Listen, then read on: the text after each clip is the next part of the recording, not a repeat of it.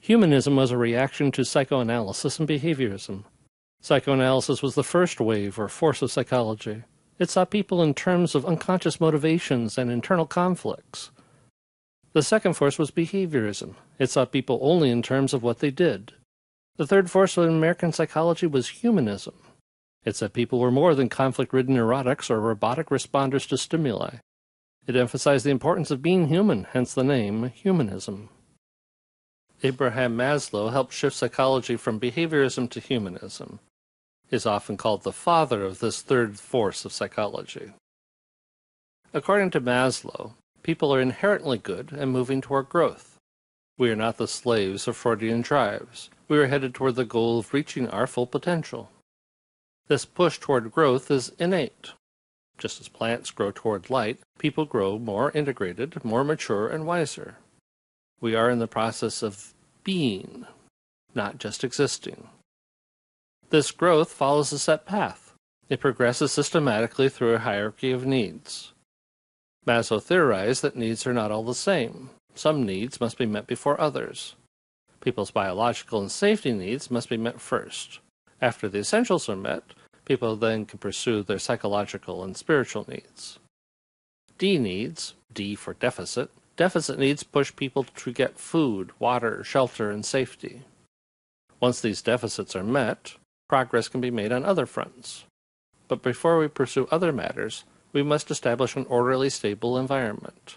We need food and water to sustain life and maintain equilibrium, and we need to satisfy safety needs for our long-term success. If we don't fill the deficit, we can't move on. Meta-motivation, on the other hand, is the push of being, B needs. Our psychological needs push us to seek love, belonging, self-esteem, and self-actualization. Maslow assumed that the higher needs could only be met after the basic ones had been satisfied. An extension of his philosophy into social policy might be to solve world hunger before world peace. Hunger would take precedence over safety, and safety would take precedence over love and belonging. According to this view, people can't find love and belonging until their physical and safety needs are met. Although Maslow didn't invent the idea of self-actualization, he certainly popularized the term. For him, self-actualization was people at their best. It was the ultimate in human development, the best one could possibly be. It was both a process and the ultimate goal. Self-actualization wasn't simply what one did once in their life. It was how people should best live their lives. To help define it, Maslow selected people he thought represented this ideal. The list included Abraham Lincoln, Albert Einstein, Thomas Jefferson, Mahatma Gandhi, and William James. It wasn't an exhaustive list, more a sampling of personal favorites.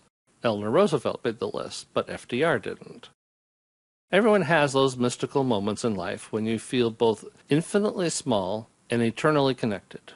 You go to the ocean or the mountains and feel both more alone and more connected.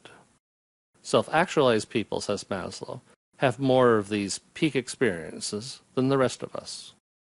Like Freud, Maslow based his conclusions on logical arguments, not empirical data. His armchair philosopher approach was theoretical and deductive. He offered no proof of his assertions, no experiments, no naturalistic observations, and no clinical data. So it's not surprising that there are inconsistencies in his model. Many examples can be given of situations that don't fit Maslow's model. People who are poor or hungry do show love and affection. Police, firefighters, military, missionaries, and Peace Corps workers regularly give up safety and physiological needs in order to help others. Also, like Freud, an inconsistent theory doesn't make Maslow's approach unhelpful or unpopular. Maslow highlights what behaviorists ignored. He emphasized the importance of love, self-esteem, and personal fulfillment.